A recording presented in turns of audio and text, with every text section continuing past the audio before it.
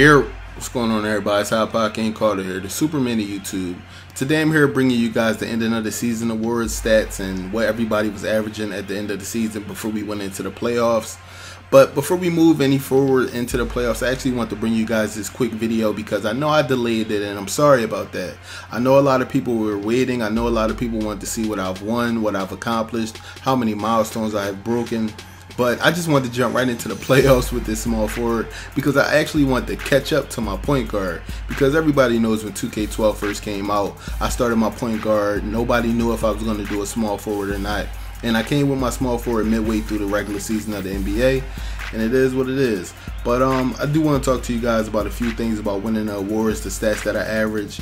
The reason I call myself the stat sheet stuffer is because I try to, get high stats in all different categories, including blocks. I even try to get a couple blocks in my life. I try to go for the defensive player of the year, but sometimes, look, I'm not going to tell you if I got it or not. But as you can see right here, Josh Smith pulled out the defensive player of the year. He was doing his thing on the blocks. He had great D. I know he was showing out, but also, when it comes to winning a lot of milestones on 2K12, you get a lot of skill points. I think I went into the playoffs with like an extra 40,000 skill points after winning all the milestones, the ending of the key games and all of that. The end of the season, I went ham on my stats. I maxed out my speed. I maxed out my quickness. I maxed out a few different things that I do need to win games.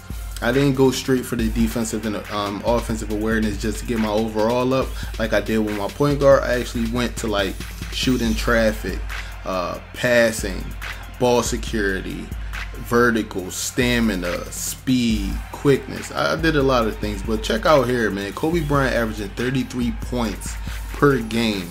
Dwayne Wade averaging 26. I'm averaging 40. LeBron averaging 30. D. Howard averaging 25. Williams averaging 25. Westbrook averaging 25. Smith 18. Stoudemire 26. Monte averaging 30. That's right. Nowinski averaging almost 25. Iggy averaging 18. Okay. Brook Lopez 20. Wade, you already seen him. Rondo doing his thing. Yo, I'm telling you, man, people in my player mode were putting up stats all season long. Like, you thought my numbers were unrealistic? Come on, man. You got KD out here averaging 30, but the big thing is Kobe Bryant averaging 33 points in my player mode. That's crazy. But you checking out the rookies right now. You see the cyber faces. I did want to bring you guys this specifically for the rookies, just to show you guys all of these people, all of their stats coming out of their first year. Now this was, of course, a full 82 games, so it is what it is. But let's jump into something a little different. Instead of going into the playoff first round, I'm gonna take you to my MVP billboard. All right, you guys, let's check out something real nice. This is long awaited. My MVP billboard, man. I'm sorry I took so long to show you guys this, but let's get into this endorsement real quick. Check out that nice billboard, man. Laying right over top of the city in Dunkington, DC. Doing it how we always do. But I'm also got something else to show you guys. 2K Hoops magazine. Going into the playoffs, they want to show me love. Now let's check this out. Let's see what's going on with this endorsement. Check out that nice jailhouse pose. I just want to thank you guys for watching this video. I'm going to get at y'all guys in the next playoff game.